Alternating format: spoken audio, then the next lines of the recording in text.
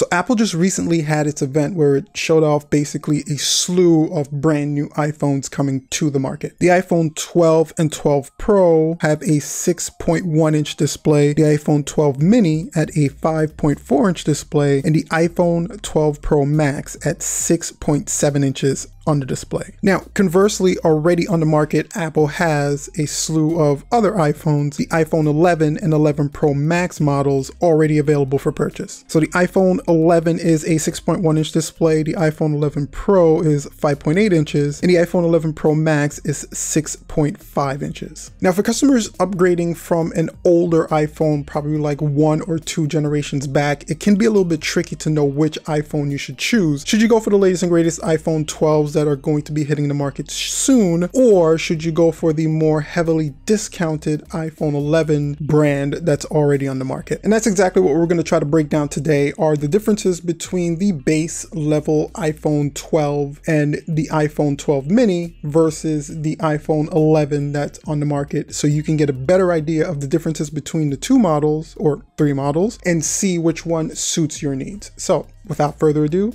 let's get right into it. Now, also, just to let you know, we have a separate video coming up breaking down the differences between the iPhone Pro level models. So the 12 Pro, 12 Pro Max versus the 11 Pro and the 11 Pro Max. There's some differences there. We separated that into a different video, so make sure you subscribe to the channel for that one. It's coming up pretty soon. Now, we'll start off with one of the biggest differences between the 11 and the 12 models of iPhone, and Apple kind of stapled it in their presentation. It was one of the first things they talked about, and that's going to be 5G. 5G is going to be available across the slew of different iPhone 12s that are going to be hitting the market, even to the point where they brought Verizon on stage just to show you how much iPhones are going to be supporting this wideband 5G that's going to be available for any iPhone user purchasing the iPhone 12. Now, in the case of 5G, it can actually become a little bit tricky because 5G is not the standard as of yet, and it probably won't be the standard for the next couple of years. So if that's going to be one of the things that are factoring into which iPhone you purchase, then the question really is going to come down to how long are you planning to keep your next iPhone that you buy. Some people keep iPhones for 4 or 5 years down the line. If you're one of those people that are going to buy an iPhone this year and planning not to upgrade to another iPhone for 4 or 5 years, then you're probably going to want to factor 5G in, because I believe in 4 or 5 years, 5G is going to become sorta or close to being the standard, or at least have a more impact effect on how you use your mobile device. At that point, you're probably going to want a 5G phone and be happy that you purchased one 4 or 5 years ago. But if you're somebody that keeps your phone for just 1 to 2 years, I don't think 5G is going to be anything near where it needs to be within that time frame. So buying a 5G phone is really not at the top priority, or shouldn't be at the top priority of your list, and really shouldn't factor too much in the decision you make on which phone to purchase. Now, one of the places you're going to see a big kind of sort of difference in the iPhones is going to be in the camera system. On the iPhone 11, you had a twin camera setup with a dual 12 megapixel wide and an ultra wide camera. The ultra wide camera has a f2.4 aperture, and the wide camera has an f1.8 aperture, optical image stabilization, optical 2x zoom, digital zoom up to 5x. You can shoot 4K at 60 frames per second, and the front facing camera is also 12 megapixel with an f2.2 aperture and video stabilization. Now, with the iPhone 12, you're getting kind of like a slightly upgraded camera stock. So the 12 has a dual 12 megapixel camera setup, an ultra wide and a wide. The ultra wide is an f2.4 aperture and the wide is an f1.6 aperture with all the same image stabilizations. The biggest difference between these cameras is the fact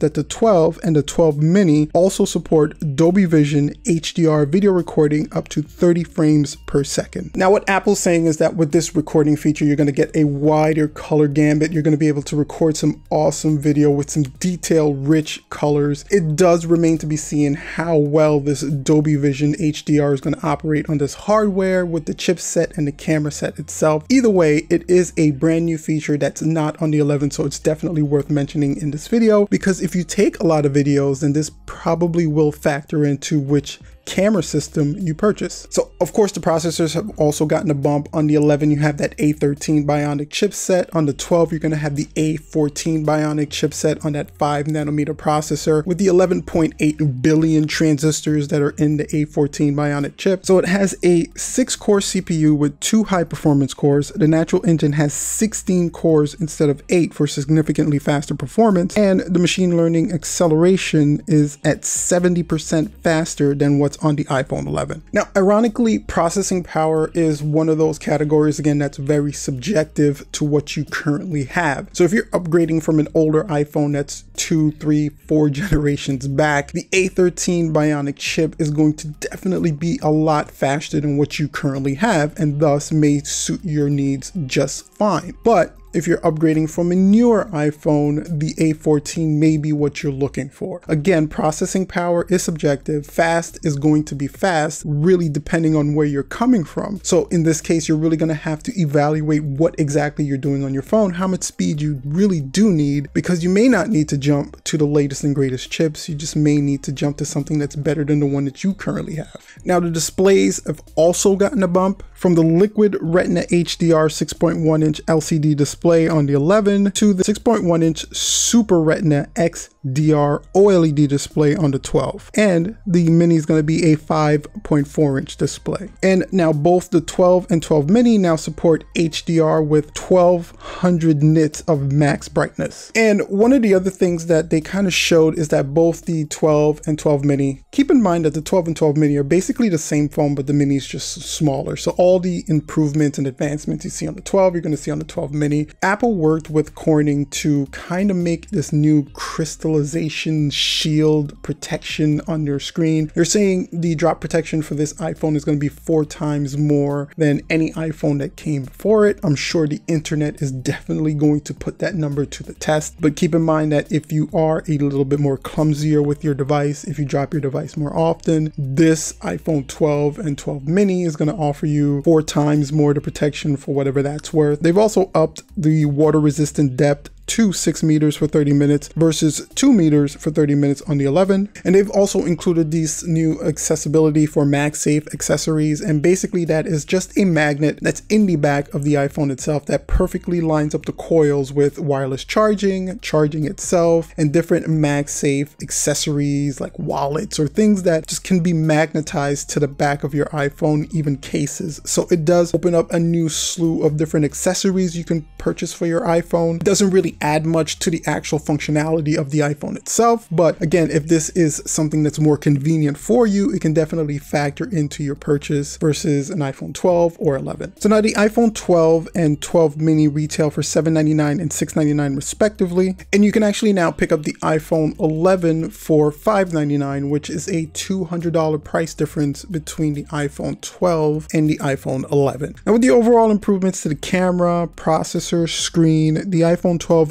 does make a compelling purchase at $799, but for somebody that's upgrading from 1 to 2 generations back, the iPhone 11 is still a really fast phone with some really great cameras, an acceptable screen, and that $200 price difference. $200 can buy you a lot of things. So hopefully this video helped you kind of whittle down the differences between the 11, the 12, and the 12 Mini just a little bit more. If you're looking at any of these 3 phones to be purchased anytime soon, hopefully this video kind of leads you in a direction of which phone is right for you. Remember, as long as you buy a phone that does everything you need it to do, you're not making a wrong decision. But if you enjoyed the video, don't forget to hit that like button down below. It definitely helps out the channel, with that subscribe button and that bell for notifications, so you know when we release our next video comparing the iPhone 11 Pro Max and the 12 Pro and the 12 Pro Max and the 11 Pro, all those 4 phones, to tell you the differences in case you're looking to purchase one of their pro level iPhones. And until then, you can check out the review we did on the iPhone 11 Pro. I'm going to throw that up on the top there, and below that is going to be something that YouTube believes you enjoy watching. Guys, thanks so much for checking out the video, and as always, make sure to stay safe, and until I see you next time, peace out.